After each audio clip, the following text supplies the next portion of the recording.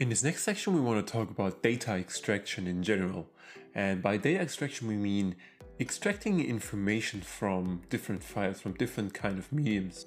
In this course, we'll cover a few of the more popular formats like PDF, Word, and even Excel files. So one example is that we extract some information from a list of Excel files and put them into a new Excel file. Or, for example, take care of some JSON information that we get from Instagram and extract the username, post, followers, and followings.